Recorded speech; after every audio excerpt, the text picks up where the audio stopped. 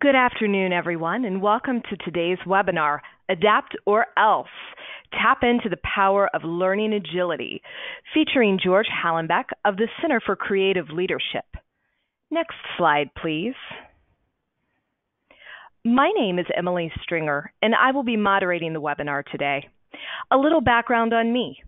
I've been with MBO for over 8 years and have spent the last 5 advising and coaching our independent consultants. As a consultant services advisor, I respond to requests from independents who are curious about MBO's service offerings. This is done through consultation appointments, where we learn more about your background and needs and determine if MBO services are the right fit for your business of one. Next slide, please. MBO's mission statement is to make it easy for independents and their clients to work together. We have built an ecosystem focused on the world of the independent. For a high-level overview, we offer a complete, all-inclusive business operating platform for independent consultants. We take care of the administrative items that are typically outsourced to several different vendors, like business entity establishment, contract review, invoicing, expense review and processing, tax withholding and payroll, plus access to tax-efficient portable benefits. Additionally, we offer a proprietary marketplace for independents called MBO Connect. Within our network, you can view opportunities from Fortune 500 client partners and find your next independent consulting project. Now for some housekeeping items on the webinar setup. First and foremost, you can see the controls listed here. Secondly, we will be emailing a slide deck and a recorded copy of the entire webinar to all of our registrants within the next week. Last, we will be taking questions throughout, which will be addressed at the end of the presentation, and I encourage you to use the questions feature for any items that you would like us to discuss. Any questions that we do not get to will be answered via email after the presentation. Next slide, please. If you want to follow the presentation on Twitter, use hashtag MBOWeb to submit your questions and comments at MBO Partners. Next slide, please. At this time, it is my pleasure to introduce you to our speaker. George Hallenbeck is the Director of Commercialization for the Center of Creative Leadership, where he leads an innovative platform called All Access Leadership, which is focused on creating scalable solutions that empower and enable clients to deliver CCL's content in ways that match their needs and strategies. George earned his BA in psychology from Colby College and an MS and PhD in industrial organizational psychology from Colorado State University. He has co-authored 8 books and has written numerous white papers and journal articles, as well as pieces for publications such as Business Week Online and CLO Magazine. He regularly participates in other thought leadership efforts, including speaking engagements, webcasts, and blogging. George, at this time, I'll turn it over to you. Thank you, Emily, and thank you, everyone, for attending today. I look forward to sharing with you more about learning agility. It's probably one of those skills that you've heard about. It's been put in a lot of skills you need for the 21st century type of articles, but I look forward to taking you in today about what it's really all about, what it means to you, and how you can develop it. But before diving into the main topic, I actually want to go back a little bit to an MBO webinar that I delivered in January. And that just sets a little context for our discussion today. So the theme of that webinar was on individuals who are seeking to make the transition from more traditional full-time employee type of roles to working independently. And we really took a close look at specific challenges that are unique to independent work, that a lot of people who have made that transition told us really came to them as something of a surprise. It's kind of like, oh, okay, so you're an independent worker now. This is kind of what life is like. So we highlighted 4 of those distinct challenges. And the first one is what we called embracing what you don't know. So when it comes to being in business for yourself, talent and passion while very helpful and necessary to some extent, aren't sufficient, aren't enough for you to succeed. And so when it comes down to it, it's often the things that they didn't teach you in school that often make the difference in achieving sustainable success, that make that difference between being able to do something well and actually making a living at it.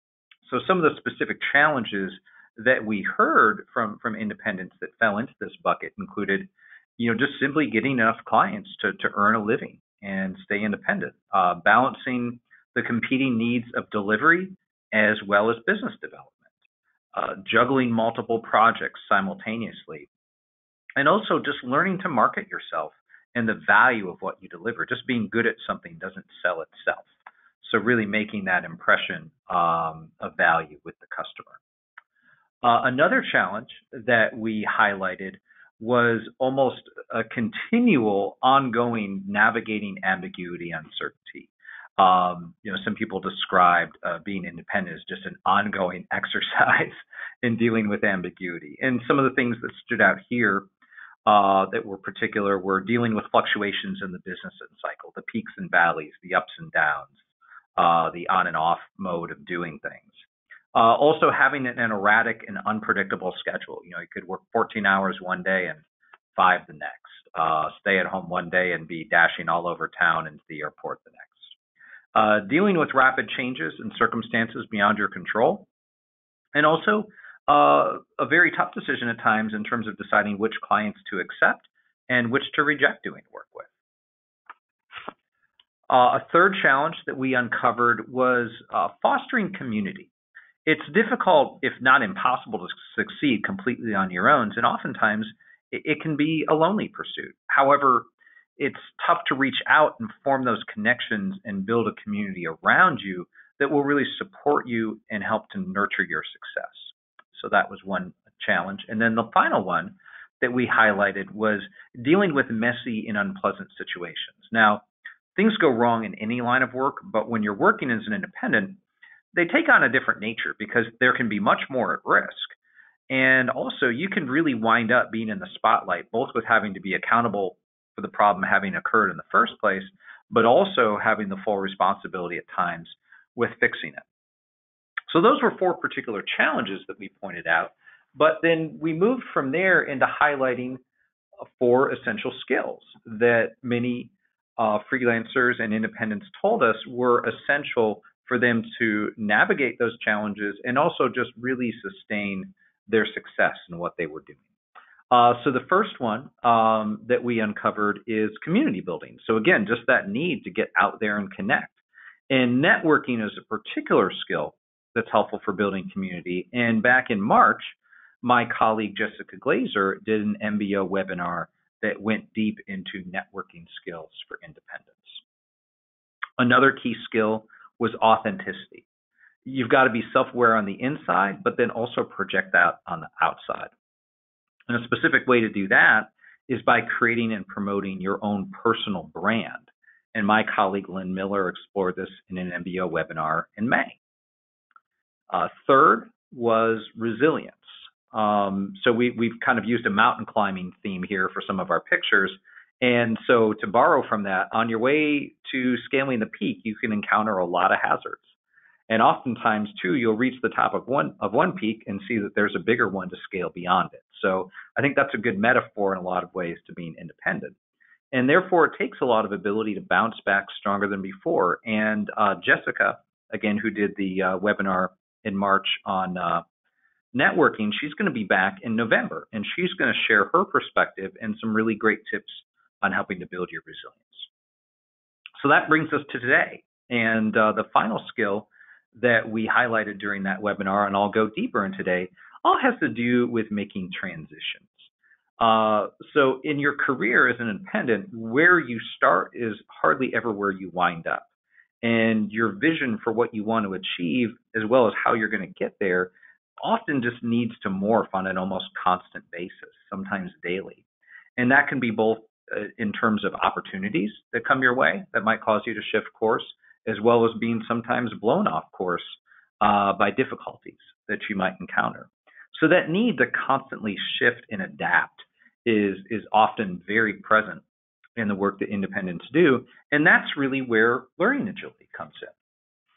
So to tell you a bit more about what we'll cover today is really just three simple things, really getting down to the essentials of what is learning agility, why is it important for independent work, and also some personal information for you in terms of things that you can do to develop your learning agility.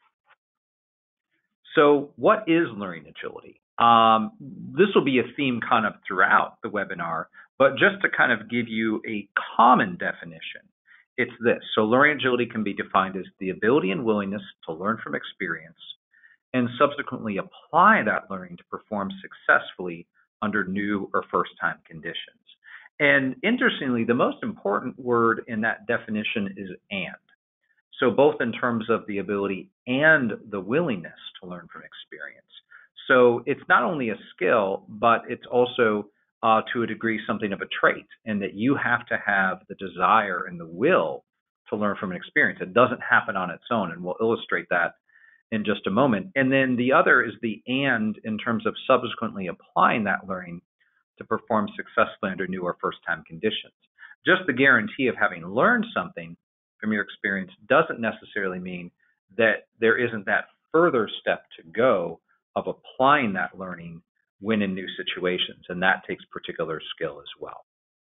So another way to think about learning agility in a more informal way, which really appeals to me, is to describe it as it's the art of knowing what to do when you don't know what to do. And so people who are learning Agile, they're really good at kind of parachuting into situations they may never have experienced anything quite like before, and quickly figuring out a way to both understand what it is that they need to do to be successful and deal with whatever situation is at hand, but then also really quickly acquire and hone those skills to get them through that situation. And so after today, if you run into any colleagues or friends and say, hey, I saw this webinar on learning agility, and they say, well, what's learning agility? Just tell them it's knowing what to do when you don't know what to do, and then take the conversation from there. So a little bit more about learning agility then, and try to give you a sense for how it appears in people. So this next slide kind of makes the point that actually learning agility is a trait that it really doesn't know a particular demographic, whether it's age, gender, ethnicity, type of education you've had. Some people demonstrate a very high degree of learning agility. So a lot of people are somewhere in the middle. And then there are some individuals who show relatively few of those skills. So it's one of those things that we say is kind of more normally distributed within the population, sort of one of those bell curve types of skills. And so there isn't really any way to be across from anybody and just by who they are to really know if they're learning Agile or not. How it really shows up is in how people really react, particularly in situations where they're faced with new opportunities for learning. So to illustrate that a little bit more, I want to tell you a story. And this goes back to some of my own personal experience. Earlier in my career, I did executive assessment. And so I often would sit down with managers and executives who worked in the same company. And I would interview sometimes 50, 70, 80 people from the same organization. And a lot of them would work together on similar projects. And I would always ask people, hey, what did you learn from that experience?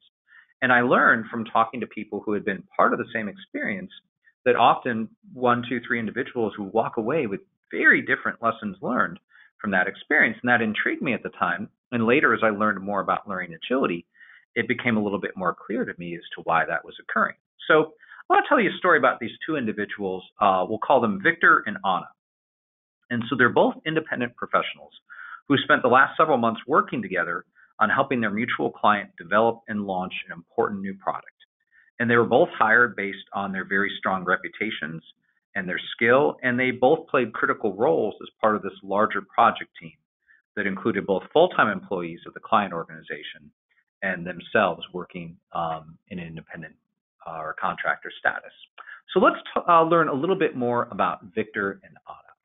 So here's Victor and some aspects of his bio. So he's been doing independent work now for 3 years. He's got his master's in engineering, Previous to going independent, he was definitely a rising star within the company he worked for. He's really got a great track record going with getting some patents. He's active in professional associations, and he wants to take things further. He's really looking at that chance to enroll in getting his PhD. So that's Victor. And here's Anna. She's about the same age. She's been doing independent work for a little longer. And she's got a little bit more of a varied background. She's got her degree in history. She worked a little bit overseas.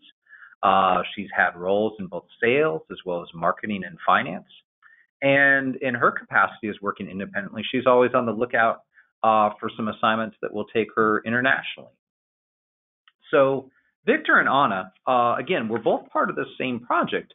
And let's pretend that we spent a little time talking with them and learning what were their takeaways from that experience. So here's what Victor learned.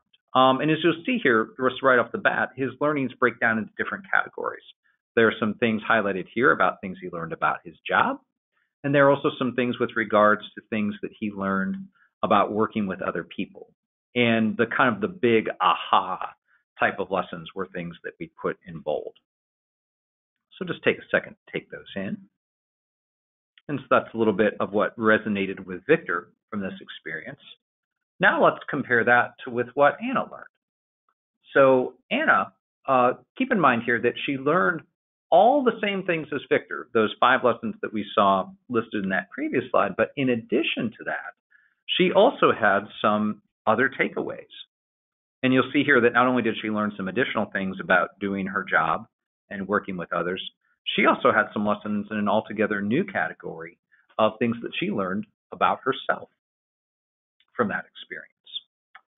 So I would ask you just to take a moment and don't reflect so much on the specifics of what it is that they learned, but more focusing on the difference that Anna learned a lot more in terms of number and diversity of lessons. And just think about that for a second. And just try to see if you can just kind of give some quick consideration to these questions while I cue up the next slide. And just ask yourself, well, what's going on here? Why is it that Victor and Anna show up differently in terms of Victor learning these things and Anna learning, in a sense, so much more from her experience? And as they enter into new projects in their roles as an independent, what might be some of the implications of what they see in their different takeaways? So noodle on that for a moment, and let me share you what I'm going to do next. When we advance the next slide, an animation is going to appear, and it's going to show you sort of our interpretation of Anna's learning experience. And sort of think of this as almost a timeline of what Anna learned throughout the experience of working on this project. So I'm just going to let the animation play, and when it's finished, I'll just share a little bit more commentary on that. So here we go.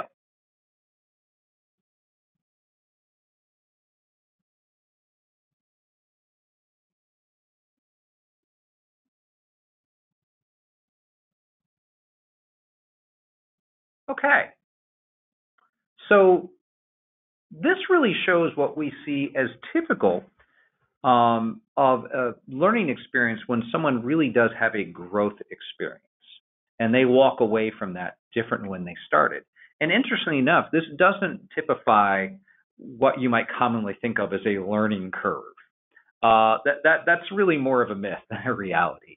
In a lot of ways, learning is in some ways kind of a step back and 2 steps forward kind of experience. When you find yourself faced with a new challenge, and like Anna, if you throw yourself into it, you'll often find for a certain period of time, you're kind of flailing about a bit and not altogether certain of what it is that you need to be doing to be successful or how to do those things well. And so we see that with Anna after she kind of faces the challenge of being in this new situation, new client, high profile project. Maybe you've never launched a new product like this before as part of a client gig. She's kind of just fumbling about saying, gosh, what do I do here? What do they expect of me? How do I contribute? But then just kind of when things seem darkest, it starts to click. She starts to get some feedback from things that she's doing well, not doing. And quickly then the learning starts to escalate.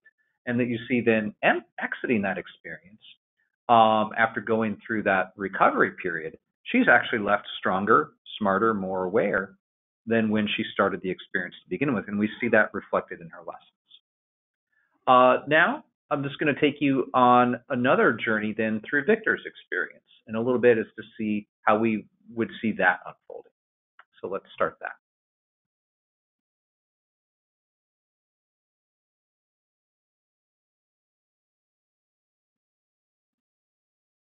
Okay, so here's Victor's experience, a bit different from Anna's. When he started to feel that dip, that kind of, not exactly sure what I've gotten myself into here kind of feeling, or gee, I really don't know what it is I should be contributing, or how I show up successfully, rather than follow that dip down that period of discomfort and flailing about a bit, he just kind of decided, you know what? I'm going to stick to what I know. I'm going to stick to what's worked for me in the past. I'm going to kind of not go too deep into those things that make me feel uncomfortable.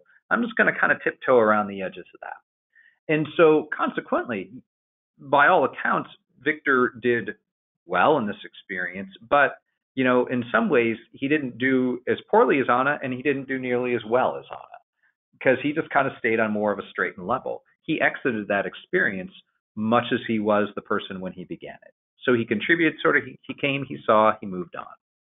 And so that's a typical reaction we see from people who really have a discomfort with the challenge that comes with new learning and prefer to stick to kind of with what they know, what's worked for them in the past.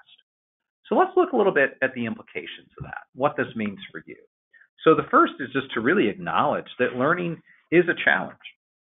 It doesn't come easy, particularly when it's learning by experience. This is different from classroom learning or even the type of learning that you might be going through right now listening to this webinar. This is real life learning, and it's difficult. And also, as we saw between the differing reactions between Victor and Anna, it's also a choice that people make. Maybe not always a conscious choice, but it's a decision whether to throw yourself into it and maybe have some bumps and scrapes and bruises, or just to kind of come through cleanly. And also, and this is a really important one, is that to a degree, part of learning is failing. People might have looked at Anna, kind of realized and said, boy, why did we hire her on this? Or, gee, she doesn't seem to be really kind of getting with the program here or something. But again, that was almost a necessary step for her to go through in order to come out on the other side of things. And so learning, again, in real life, it's not always clean. It's often messy. And but if you really want to grow, sometimes you got to go through that hard stuff. So I want to just dive just a little bit deeper into some of the differences that we typically see between individuals like Victor and Anna. Again, I want to be very careful here, too, that I'm not casting either of them in an overly negative or positive light. They're just people who show different approaches to their experience, and often it's indicative of a different approach that people take to their careers and their learning. So typically, within an organizational context, we would describe Victor as someone who is a high professional. He is all about the engineering, and he is all about committing himself to that discipline and honing his expertise so he can really deliver on that to his clients. Likewise, in an organizational context, we would consider Anna as more typical of someone who's a high potential, that they are called upon often to do those things that they haven't done before, to get into those, parachute into those new situations that are maybe new for them, oftentimes even new for the organization, and figure out a way to succeed. But at one level, there are actually a lot of similarities between Victor and Anna. So we're pointing out here that they're both high performers. They're both dedicated learners. More about that in a moment. They're hard to come by. They're rare talent, in terms of deep expertise on one hand, and more of a shapeshifter and multi-talented person on the other end. And also, typically people who are high pros or high pos, as we call them, are both self-aware and very results-oriented. So let's look a little bit at how they're different. So with regards to Victor, we'll see here that he's really oriented towards these things. When he's in a situation, he wants to dig in deep as it relates to his particular base of knowledge, tends to value coming to finite kind of sound conclusions on things. When you put him on the spot, he's more likely to play to that base of expertise, to say things like, well, we should do this, or we should do that, or my research and experience tells me that. And likewise, too, given that kind of bearing and orientation, he tends to excel within a particular set of circumstances that really play well to those things that he knows and does exceptionally well. Likewise, we look at Anna, and again, there's almost kind of a comparison back and forth. Victor's more oriented towards depth. She seeks breadth. What's new? What's different? What can expand my understanding and awareness? Whereas he values certainty, she's comfortable with embracing the unknown and kind of swimming around in that ambiguity. Likewise, put her on the spot. She's more likely to pose a question to the question. Well, what if we do this? Or have we tried that? What do you think about this? And likewise, too, again, her orientation, the way she approaches her career and situations, she's better set up to thrive across a many different set of varied circumstances. So let's talk about that learning piece. So again, digging a little bit deeper into Victor's approach, I would say it's more indicative of a mastery orientation. And while this is not, certain high pros will vary from situation to situation. But again, someone like Victor is more oriented towards clearly defined problems where there are some concrete facts to work with. Often there is kind of considered a best or right solution to be arrived at. And again, often serves to answer the question at hand. Likewise, by comparison, someone like Anna favors more of that agile orientation, where again, the problems are ambiguous, facts are sometimes few or hard to come by. You kind of have to make things up a bit as you go along, jury rig your own solutions, and oftentimes the solutions you come up with will only lead to generating more questions. So to kind of sum that up in a way, there's a little time-tested tip I have, which is a sort of a quick way, a shortcut to identifying people who either have more of this mastery high pro orientation or more the agile high po orientation. So I tell people it's often the differences between the people who have the number of plaques on the wall versus the number of stamps on their passport. People who are high pros, again, they really wear their expertise on their sleeve, as well they should. They've worked hard for it.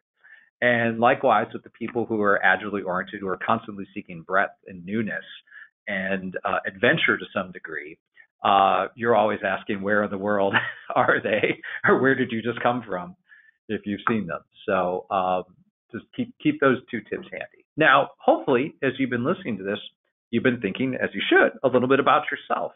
So we've got a poll for you here. And Emily, if we could kick the polling apparatus into, okay, looks like the poll's open.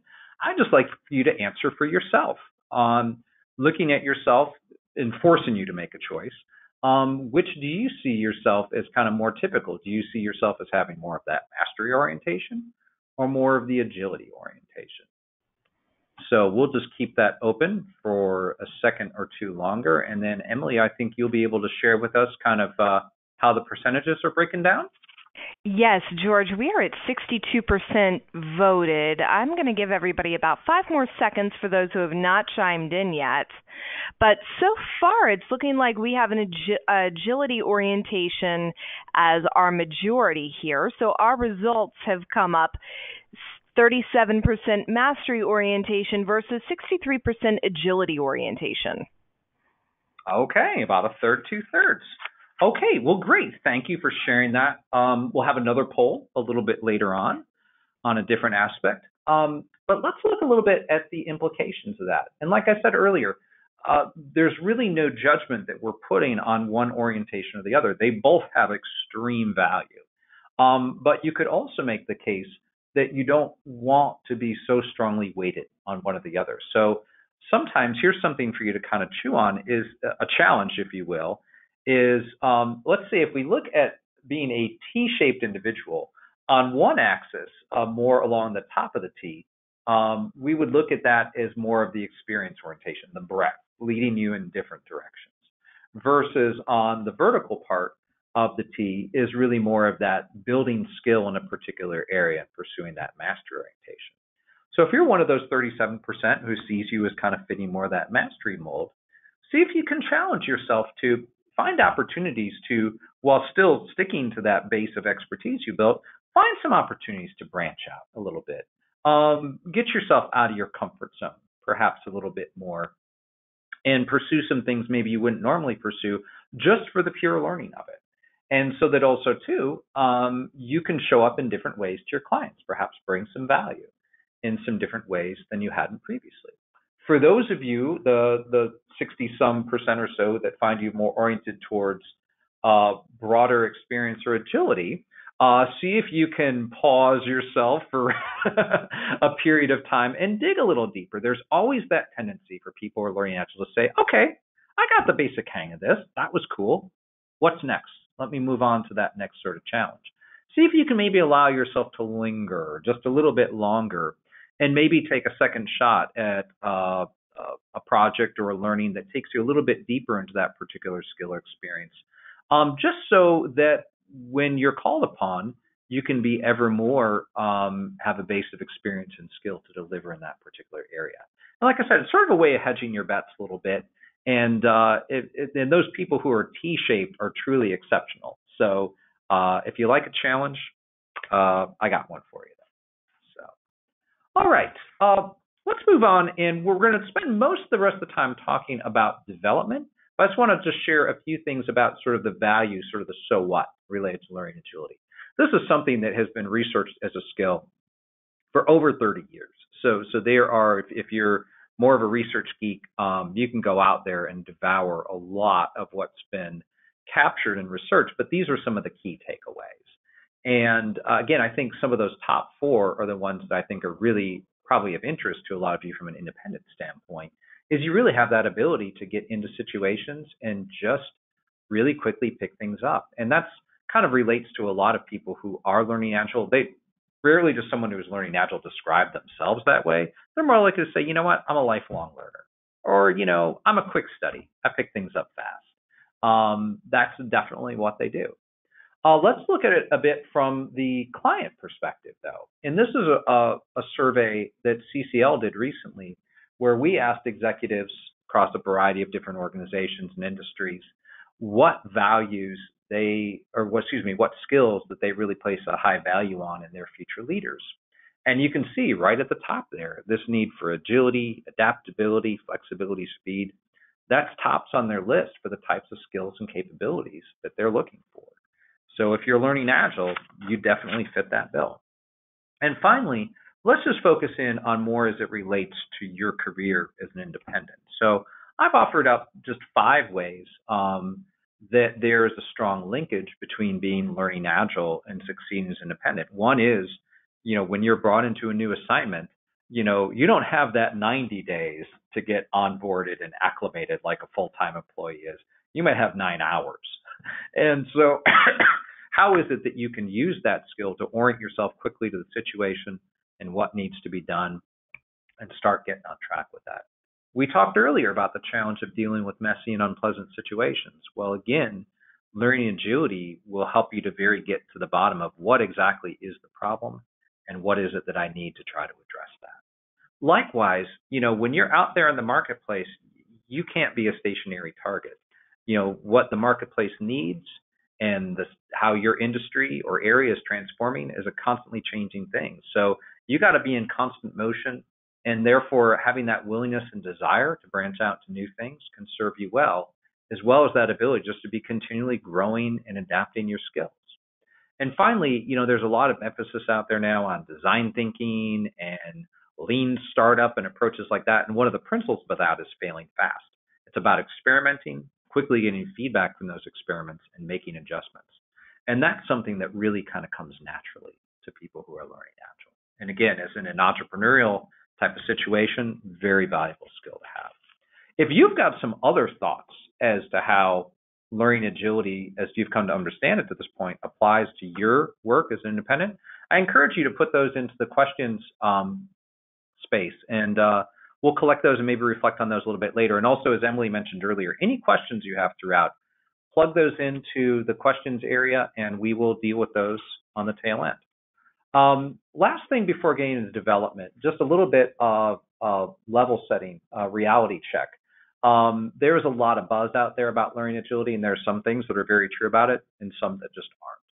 And so this here kind of reflects some of those things that you can kind of take to the bank with regards to learning agility. And then likewise, on the other here are just some things that it will not make you leap tall buildings in a single bound, or what other outrageous claim you want to put on it. Again, it doesn't make you immune to failure. In fact, you can make the argument that people who are learning agile tend to fail more often.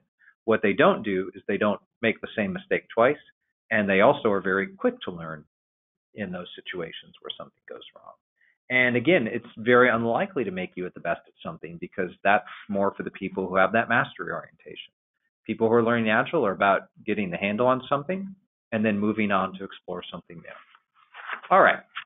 I'm going to spend the rest of the time just talking about developing learning agility. So I want to dive a little bit deeper beyond that first definition I gave you into what learning agility is.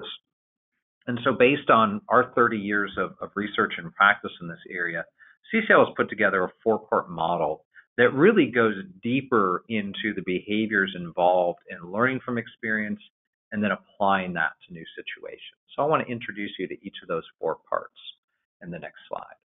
So the first is seeking, and that's that desire. This is where that willingness piece comes into play, to really throw yourself into those new and challenging situations, as well as to, once you've gone through those, really be on the lookout for what that next situation is. Hey, where can I find that new challenge, that new thing that I'm curious about and haven't done? So we'll dive a little bit deeper for each of these into some more specific behaviors that kind of capture that seeking. I'll just highlight 1 or 2 here. One is that the second one is, I think, one that really stands out. And I've heard this time and time again from people who are learning Agile in interviews that I've done with them and such, is that they come into any new situation, no matter how mundane it seems, on the lookout and expecting that they can learn something from that situation. It's just that, what's important here? What can I learn is always a question that's going on in their head. And also, again, this tendency to seek out new and diverse work experiences. They don't like to flip burgers over and over again. They want to go, figure out how the fry machine works, and then after they've done that, they'll work on the shake machine or something like that.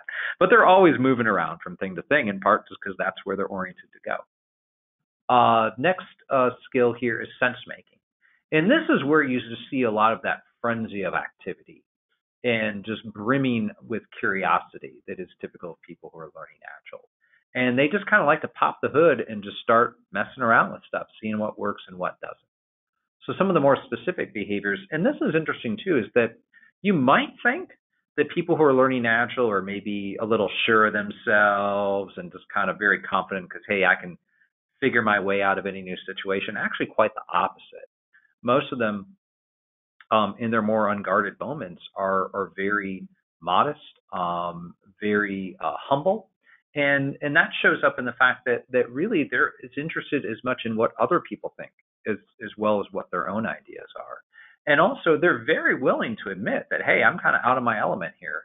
I'm a bit in over my head, and I don't know what I'm doing. But hey, give me a sense of how this works, or hey, let me try this out. They're not convinced that they have all the answers, even though it seems that in the end, they figure it out. Next is internalizing. And this is almost kind of the opposite of the frenzy of sense making. This is really taking a pause and taking a deep breath to really soak the experience in. And one of the things that people who are learning Agile really have a wisdom about is that they know that once an experience is over, doesn't mean that the learning stopped. They're always willing to go back and revisit it, often sometimes months, weeks later, and really see what new insight that they can glean from their experiences.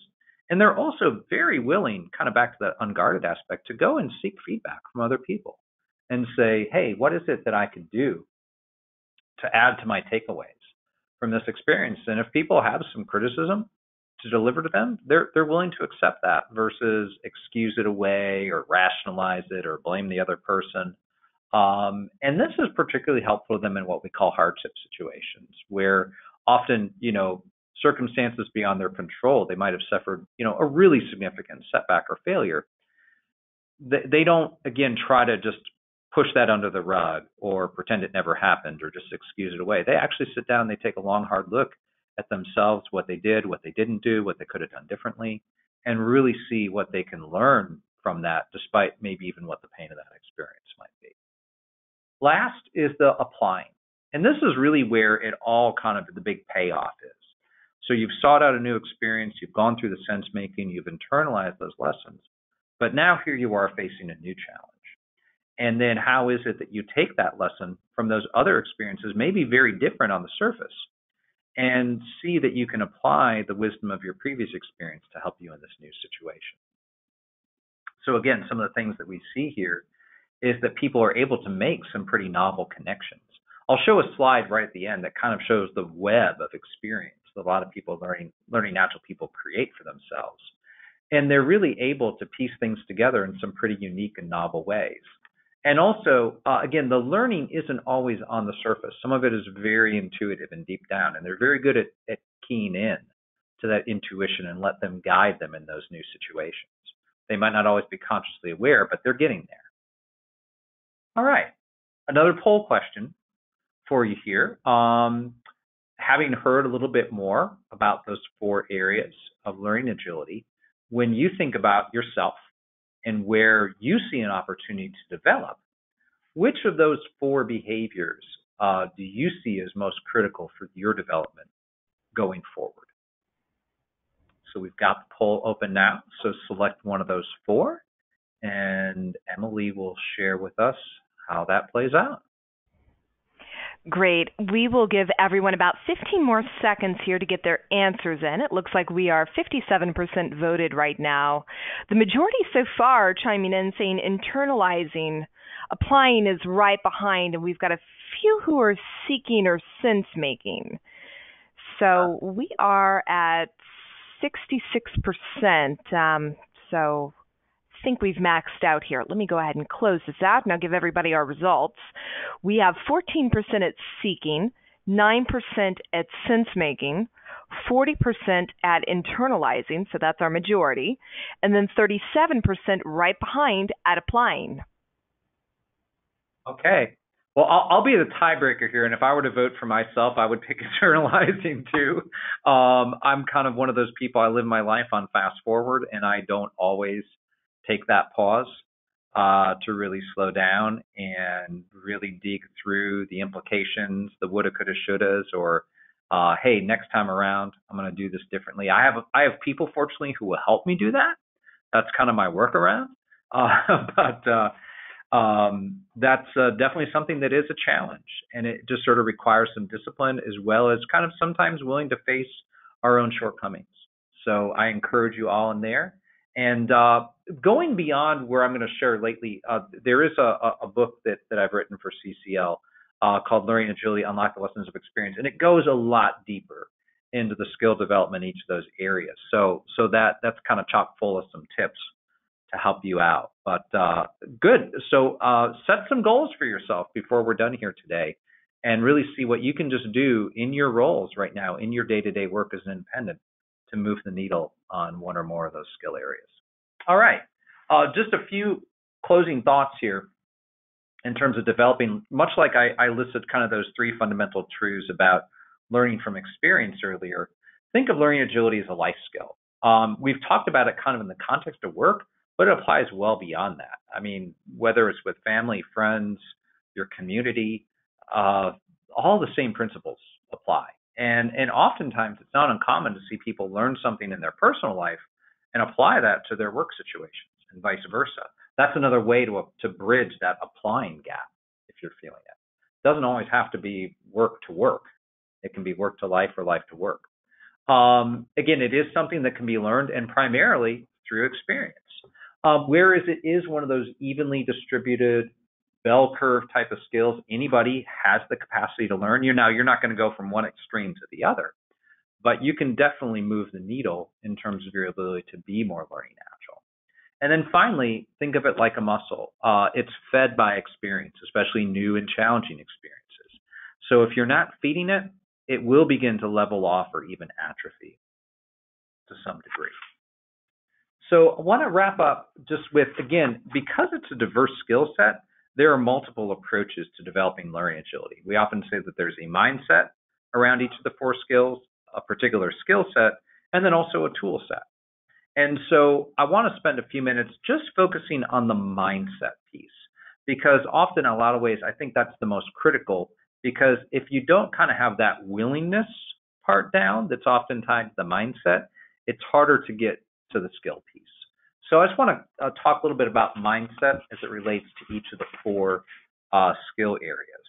And so here's some information as it regards seeking. What I want to focus in on each of these actually are the quotes, because I think in some ways they say more than the tips down below. And so Richard Branson, along with people I would say like Oprah, Nelson Mandela, David Bowie, list goes on, and not all necessarily celebrities or world leaders, but people who are learning agile. Richard Branson kind of screams it. I love this quote from him. He says, "If anybody offers you an amazing opportunity, but you're not sure you could do it, say yes, then learn how to do it later." I mean, I think in a lot of ways that just sort of sums up the ethos of a learning agile person. I don't know what I'm getting myself into here, but you know what? I'll know I'll gain something from it. So definitely get out of that comfort zone. That's the first step. All right, let's take a look at sense making. Again, Christian Amanpour, definitely someone who's learned to succeed across a whole slew of different challenging situations, both in her life and her career. So she says, everything that happens, even if it's not what you hoped would happen, is a valuable life learning tool. And you'll only achieve success if you know how to learn from your failures and your mistakes. That's like I said, learning, you don't learn without failing. And I'll close today with a thought on that as well. So again, I talked with one person and he said, you know what, for me, learning is like traveling to a foreign country. And it's like all the things that happen to you on a trip to a new country are kind of what like sense making is like to me. You approach things with a wide eyes and a beginner's mindset. You try things out on vacation that you wouldn't do back at home. And you know what? You're going to get lost in the subway at some point. But that's just part of the trip. That's part of the adventure. All right. Internalizing. Again, this is the more reflective, less active mode of learning agility. And Peter Drucker sums it up well. It says, follow effective action with quiet reflection. From the quiet reflection will come even more effective action.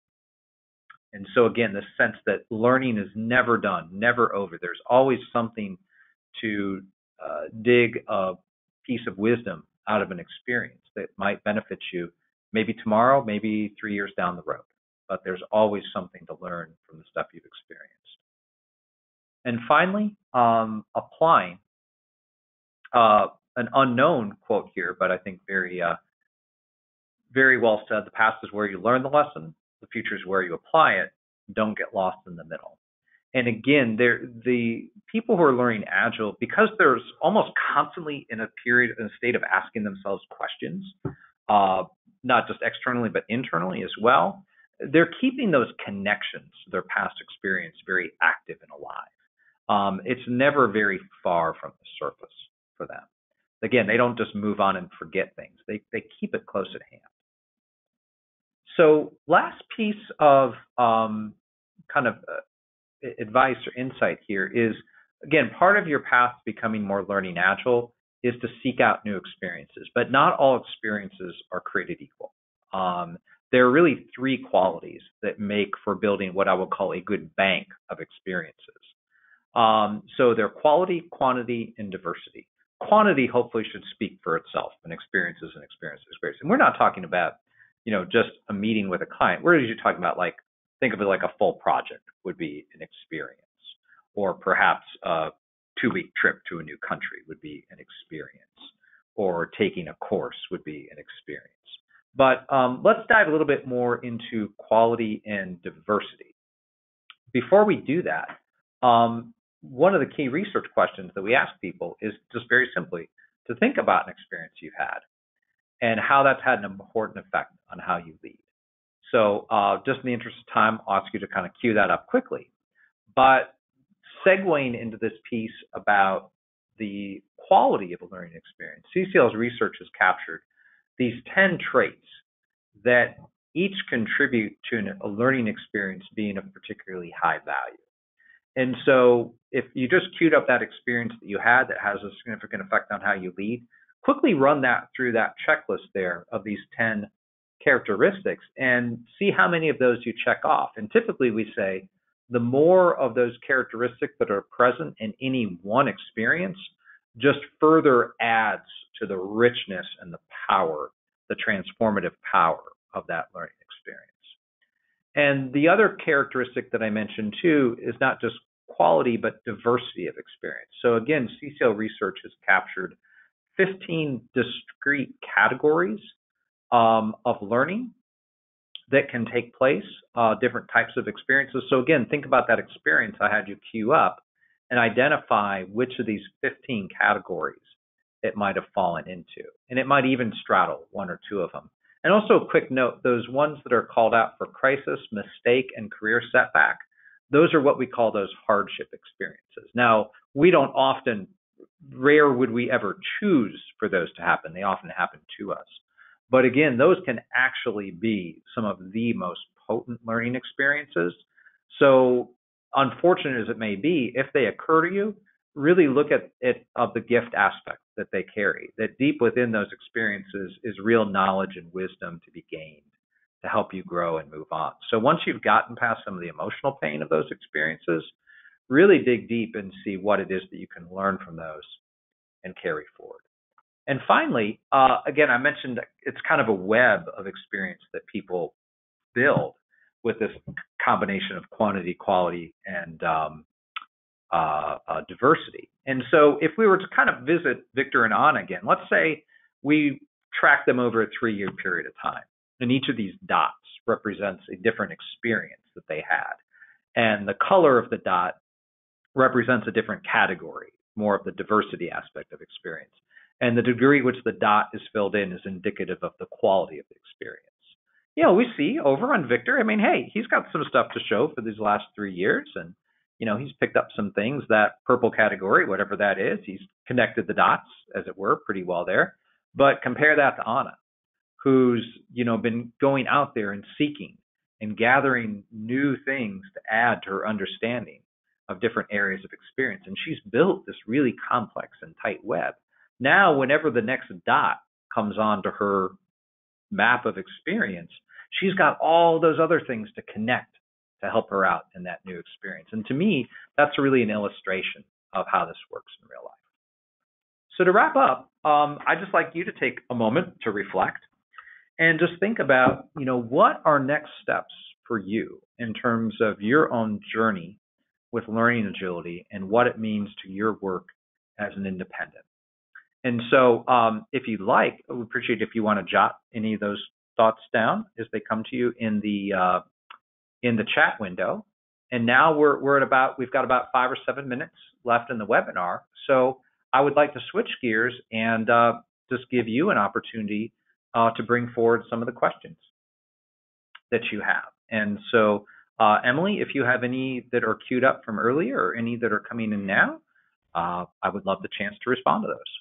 Great. That sounds perfect, George. But before we get an exodus from the webinar, we have a couple of polls to launch before we dive into this.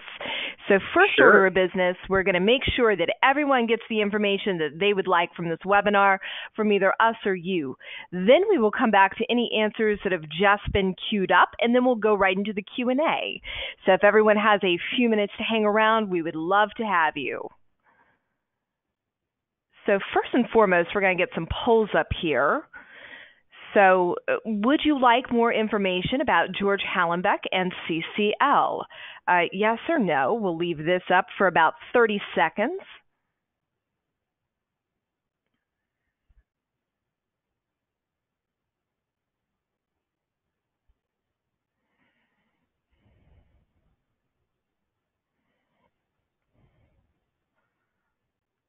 All right.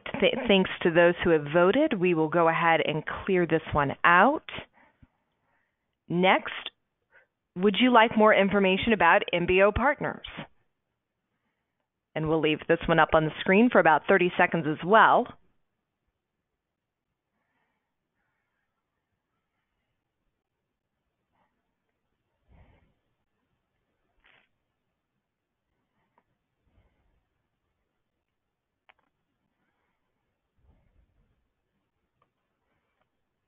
All right, and we will close this out.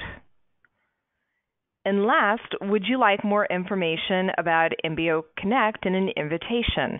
As a reminder, this is our proprietary network for independent consultants to find their next project. Perhaps that would be a way to put some of those agile skills into use. So we've got about 10 more seconds here.